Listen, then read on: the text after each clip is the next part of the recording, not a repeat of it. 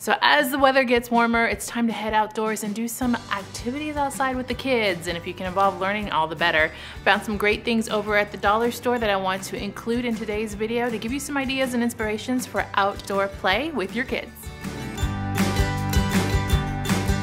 Hey you guys, it's Christina from the Purple Alphabet. I've been shopping and found some fun things over at Dollar Tree that I wanted to make an outdoor activity video. I've done this before in the past. You guys have liked them and I have a couple of them I'm gonna put in a playlist down below. So once you watch this video, you're gonna get inspired, but watch those other videos for even more inspiration and ideas.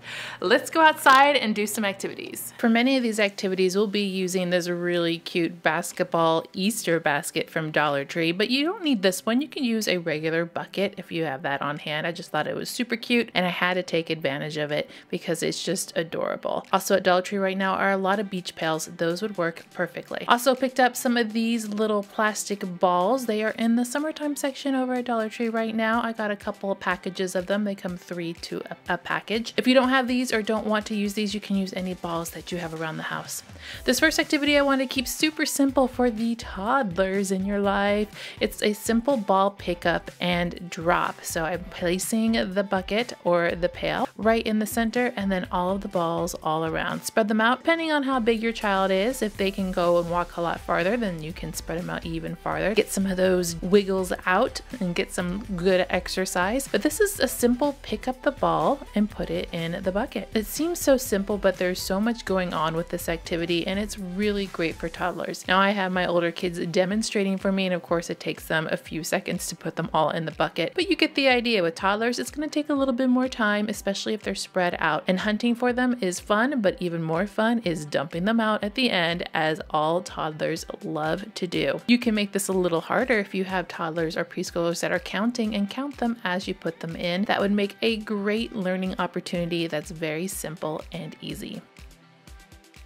Now my girls wanted to set this one up for you guys, so this was completely their idea. It's a ball toss and score. They assigned points for the furthest away bucket all the way down to 1 point for that bucket closest to them, and they wanted to see if they could get the balls inside each one of those buckets. And it looked like it was going to be easy, but it really wasn't because the plastic balls would just bounce right out, so they had to get it just right in that toss in order to score their points. So they put this all together and they wanted me to show you guys their idea for activities. I wanted to take it one step further by writing a number on each ball.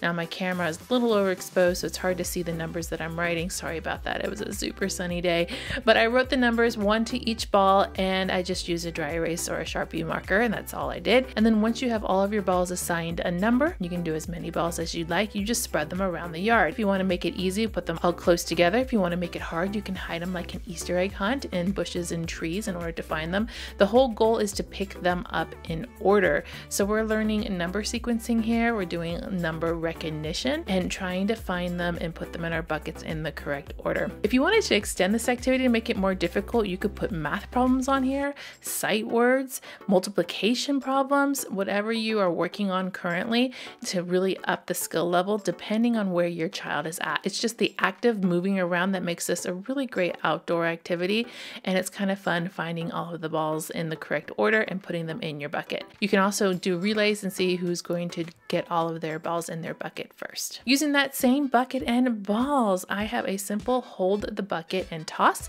This is a great gross motor activity, especially for the preschool and up kids because they can move around. Now I have my girls standing really close here because our yard is really tiny, but as you get more advanced, you can move farther and farther away and see how far you can go and still get that ball into that basket. What's great about this is that both kids are working at the same time, moving that bucket around and throwing the ball in. Now I added a little spin since my balls were all numbered. I thought this would be a great adding ball math activity. So I told my child to find 2 balls that equaled 7. So she had to go into her bucket and find 2, and she had a lot of fun trying to figure out which 2 balls she wanted to pick that would equal 7. You can do this as simple as number recognition. You could put letters on here for letter recognition, sight words, anything that you want. You can make it multiplication. Once they have tossed those balls into the bucket to the other person. Then that person can check their answer by seeing if those two balls equal the number you called out. Let's move gears a little bit and get a bucket of water and chalk. Sidewalk chalk right now is at Dollar Tree. In fact, it's just about everywhere at Target and Walmart. So grab some chalk and put a new spin on it. I haven't tried this before, but my kids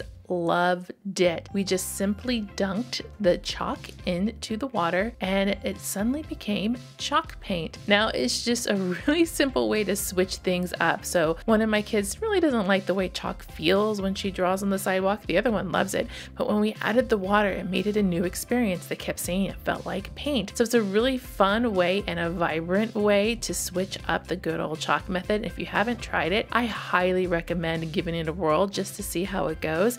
And of course, it washes off just like chalk. Now you're going to go through chalk a little bit more than you would normally, but it's totally a fun activity to do, especially if you can get a box of chalk at the dollar store. This one seems to be really popular and I did see it on Pinterest. It is a chalk mosaic. Go ahead and find some painter's tape or tape, masking tape, whatever you have. I had this floor tape and it didn't really work the best. In fact, I wish I had some masking tape to show you guys, but it did its job. So bear with us as we try and work it. They just did 2 squares and then they divided the squares up in all kinds of different little sections and tried to be really creative with it and made sure that tape stuck down really good. Then they took their chalk. This time they opted to go ahead and use the water with it, so I just let them do that, but you don't have to. And they filled in all the different sections in different colors. Now you can do this in different ways. You can do hearts and shapes and stars and letters and words or other kinds of pictures. They just did something really abstract here. And then they made sure to color in as close to those tape marks as they could. And then once they were happy with it and how it looked, and it dried just a little bit, they were able to peel off the tape to reveal a pretty mosaic. And this is their favorite part to do. In fact, they couldn't wait to do it. And when they did it, I heard a lot of oohs and ahs, and they really think it's cool. So I can see them doing it again all up and down the sidewalk. It turned out pretty cool and they were happy with the results. Let's set up some of those buckets or pails or Easter baskets, whatever you have, and do a water squirter knockdown. So I am having them turn over each one and put them in a row. And the reason why we're turning them over is because we're going to take those same balls we used from the Dollar Tree and place them on top. Now, if you're starting off, you don't need the balls to have numbers. You could just have the plain old balls. Trust me, they're going to have fun either way. Then you're going to grab some of those Dollar Tree water squirters. I personally like these smaller ones that come 2 to a pack. They pack a lot of punch for the summer. Highly recommend them. I even have a whole video on water squirter activities. You should check that out next after you watch this video. So we have them all lined up and all on top. We got our bucket of water, and this time they are going to be squirting together at the same time.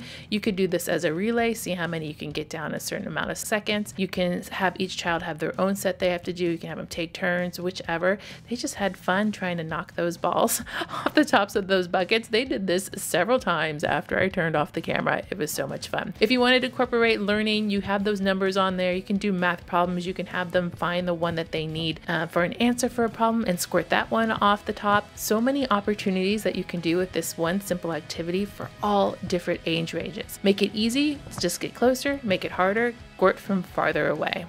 I brought out our sand pails or our water pails, and this is a simple fill the bucket. Now this one was their idea. They wanted to see if they could fill up the bucket from where they were, which I thought was actually kind of fun. But what I had intended was to do a relay very similar to this, except I would have 4 buckets, 2 for each of them, but they decided to just go ahead and fill it up together in a team effort. Spread the buckets farther apart if you want to make sure that they get some good exercise in, or to make it even more difficult, whoever fills up their bucket first wins this relay.